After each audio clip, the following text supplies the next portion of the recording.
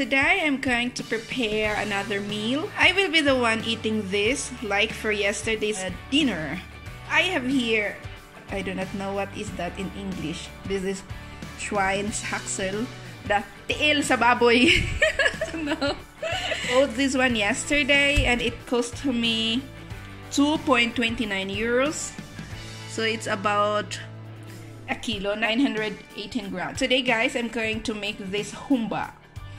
I could make this one when the kids are not at home because I will not going to cook 2 meals for a day because they are not going to eat that, and I need to cook another meal for them.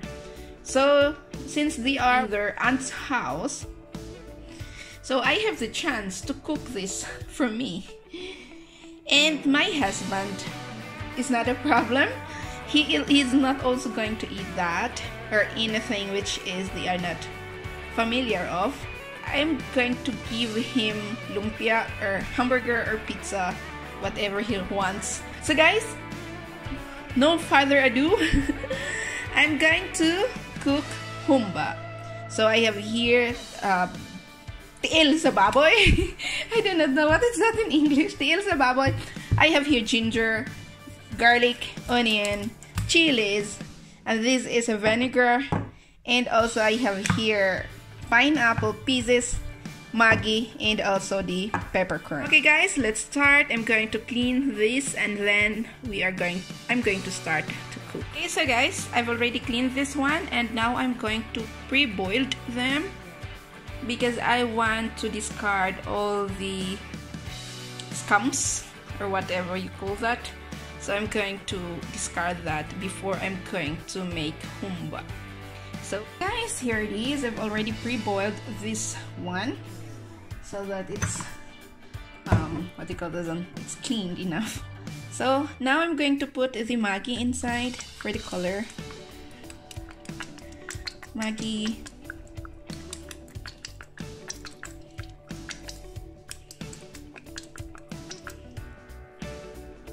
And also the onion on all of the ingredients inside.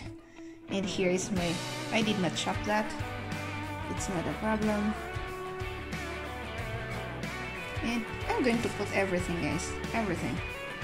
Okay, so here I just put everything, and now I'm going to put also a little bit of vinegar.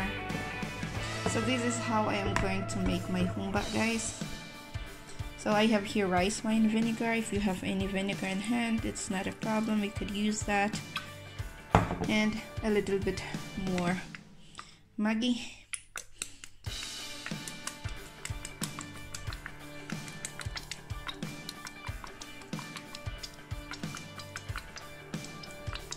And also I've put here chili,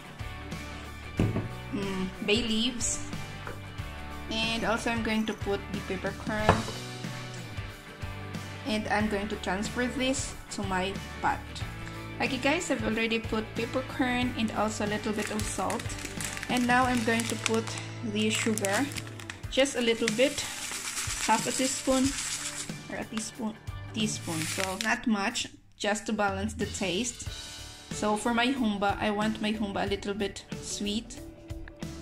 Okay guys, and now we are going to mix everything. Just mix all of this so that it will be coated, everything will be coated. And now we are going to transfer this in our pressure cooker.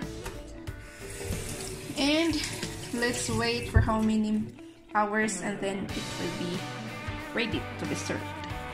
So okay guys, here it is. I've already put the meat together with the spices, and also I've put a little bit of water in order that it will be easier to cook. I will put later my ananas and my pineapple because I'm not going to overcook that. So I'm going to put that later. It's already tender, and then I will put my pineapple inside. Okay guys, I'm going to continue cooking and I see you later. Guys, here it is for an hour, I guess. So I'm going to put the pineapple.